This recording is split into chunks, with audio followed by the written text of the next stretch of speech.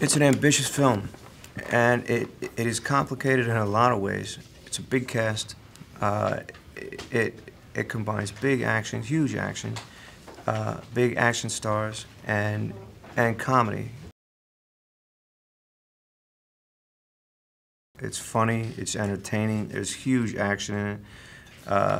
And to have a cast this big that finds a way not only to get along themselves, but to develop on-screen relationships that actually work, and it makes it seem like they are a working group and a working machine that all understand what's at stake and what they have to do.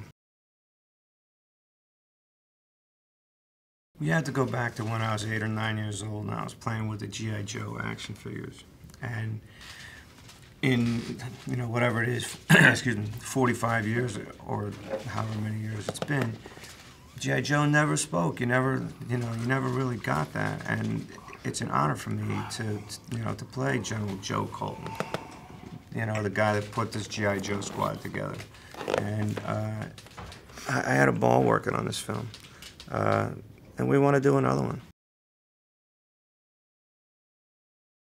It's an honor for me. I mean, really, just as a guy that I still remember playing, you know, with G.I. Joes all the time, and now to be a grown man who could play General Joe Colton really is an honor for me. It doesn't seem like I'm playing a character. It feels like somebody that I know. And I felt like I had to live up to it and live up to, you know, General Joe Colton. I would put those two guys ahead of myself. I was just kind of standing next to them saying, please don't hit me.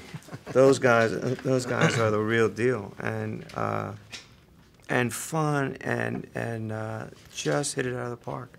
Just really brought it to life. And it's a tough thing, and you know, Lorenzo's right.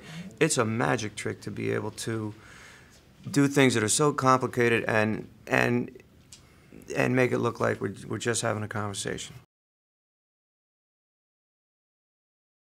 I'm a fan. I mean, he is the real deal. He would come in here and just clear everybody out of here in about 4 seconds. But gentle, really disciplined, and he is the real deal. I mean, you know, none of that's faked. He's a dude. Well, we've been friends for a while, and I was so happy to work with him. He does it all, man, he makes it look effortless. It's just really fun and funny, and in any fight, you want that guy standing right next to you. And Young, man, I want him standing right next to him. I said, you guys go. You guys get out there. And it was great.